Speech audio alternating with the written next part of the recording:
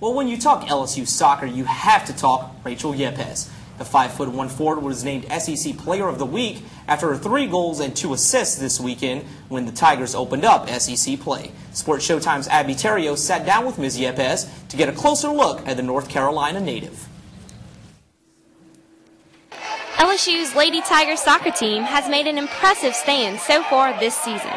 Their current record of 11-4-3 has certainly been a team effort. However, senior forward Rachel Yepez has made a heavy contribution with 5 goals of her own.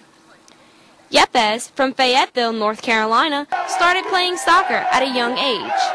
It was rec soccer for my first couple years. I actually went to one of my little brother's practices and thought it looked like fun, so I wanted to try, and then I just never stopped playing from that day on.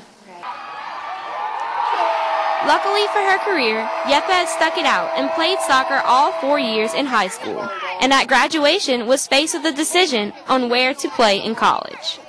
I wanted to stay close to home, and I had actually verbally committed to South Carolina at first, and then just knowing Daniel and Brian through ODP and stuff, that's what kind of got me down here, and I knew a lot of the girls that were coming in, and I knew they were great soccer players, and so that's what just brought me down here in the first place.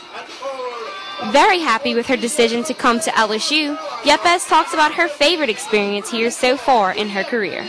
I'd probably say, I think it was my sophomore year, was the first year we won the SEC West, and we played Arkansas, and we won in overtime, and I think Michelle played a through ball, and I had the game-winning goal, and then it was like dog pile, so it was exciting because it's the first time I've ever done it. Yepez is both scared and excited that it is her last year here, but notes that everyone has been working hard, and this is their year to do something. With graduation in the spring, Yepez is starting to look into the future. I'm thinking about going overseas and playing. Not positive if that's still what I want to do. Of course, if I don't go play, that's what I'll do. I'll go to grad school. Yeah. With major games in their season coming up, Yepez gives her final remarks on what to look forward to in LSU soccer. I mean, no matter if you're playing the #1 team in the country, they're still from another conference. Conference play is going to be tough game after game after game. It doesn't matter if they're the best or the worst. It's always going to be tough. Reporting for Sports Showtime, I'm Abby Terrio. Soccer returns to action on the road this weekend against Alabama and Auburn, then head to Kentucky and Vandy next weekend.